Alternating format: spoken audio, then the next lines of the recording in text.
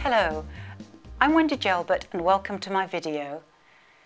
When you're painting in the traditional watercolours and oils, there are many rules to obey, but once we start adding inks and pencils and pastels, we break all the rules and create interesting work. Well, while we're waiting for this to dry, we can start another area of the painting and do the wood grain over the doors with the pencils and watercolours. Right, we get a loaded brush full of watercolours, and this is brown and a burnt sienna, a little bit of yellow ochre as well.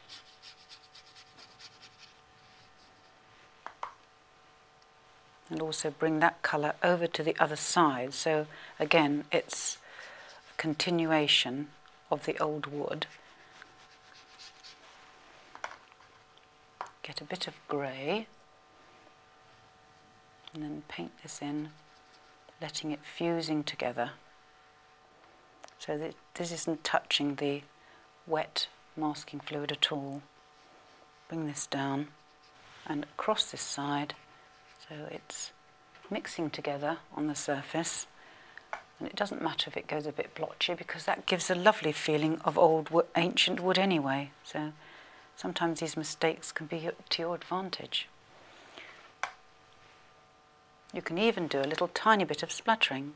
That's splintering the paint into your painting from the end of your brush. And over the other side, so adds just a little bit of aging there. And we get our pencil and we redraw some of the wood grain that we've just slightly washed out. And you can draw it, but break up some of the lines so it makes it again a little bit more natural. And while it's still wet, look at the wood grain and see the way it swirls and twirls around. And another one, another design. Don't repeat the same design because it doesn't look natural that way. And perhaps that does need a little bit more accentuation.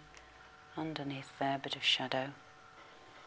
Now the other side, the wood is going the opposite way, so you need to look carefully at the way this is put together.